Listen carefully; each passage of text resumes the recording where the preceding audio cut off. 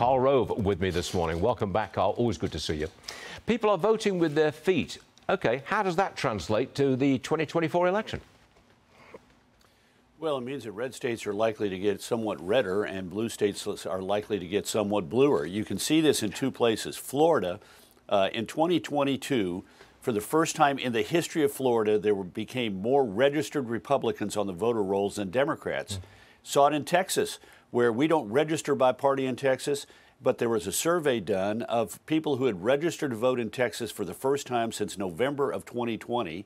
After the 2020 election, there were roughly mid-30s Republican, high 20s Democrats, but the generic ballot for the 2022 election was 59 Republican, 41 Democrats. So a lot of those new immigrants are economic immigrants, and it's going to continue. I happen to be in Los Angeles on Saturday, lovely home in Beverly Hills, wonderful job creator, wealth creator, wonderful family.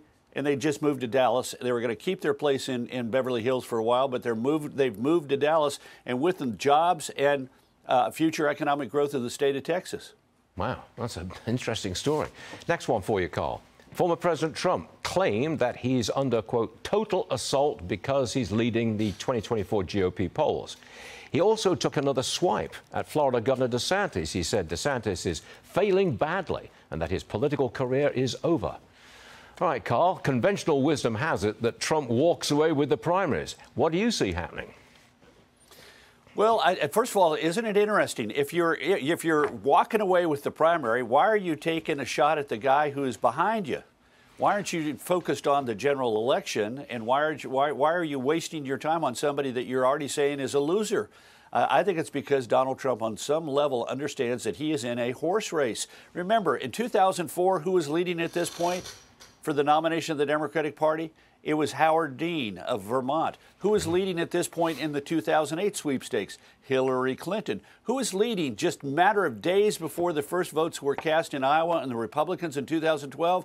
Newt Gingrich. So, you know, right now the leaders are Biden and Trump, and it's because they are the biggest figures in their respective parties. But it doesn't mean that they have a lock on it, particularly on the Republican side, where Trump does not have the advantage of the White House like Biden has in his primary contest. Last one for you. RNC Chair Ronna McDaniel says Republicans were unable to sway independents in the 2022 midterms. Watch this real fast. Roll it. The biggest takeaway we're taking is independents did not break our way, which has to happen if we're going to win in 2024, which usually that's what causes that red wave. And abortion was a big issue in key states like Michigan and Pennsylvania. And so the guidance we're going to give to our candidates is you have to address this head on. Do you agree with that analysis, that abortion was a real problem for Republicans in 2022? It was and it wasn't. She's right. It was an issue in Michigan where there was a constitutional amendment on the ballot. But let's take a look at a couple of states and see if we can't find the real problem here. Arizona, the Republican state treasurer gets 190,000 votes more than the Republican nominee for the U.S. Senate and 120,000 votes more than the Republican nominee for governor. She's at the bottom of the ticket, the treasurer. They're at the top of the ticket. Georgia, Brian Kemp gets 400,000 votes more than the Republican nominee for the U.S. Senate, Herschel Walker. And in Ohio, a very strong pro-life governor, Mike DeWine, wins by 25 points in what used to be a battleground state, while the Republican nominee for the U.S. Senate wins by 6. Endorsed by Donald Trump, endorsed by Donald Trump, endorsed by Donald Trump, endorsed by Donald Trump. Trump-backed lousy candidates, lackluster candidates for the Republicans. Ohio was an example. I mean, the governor wins by 25, Secretary of State by 21, Attorney General by 20, the treasurer and the auditor by 18, and the guy who is the front and center Trump candidate wins by 6.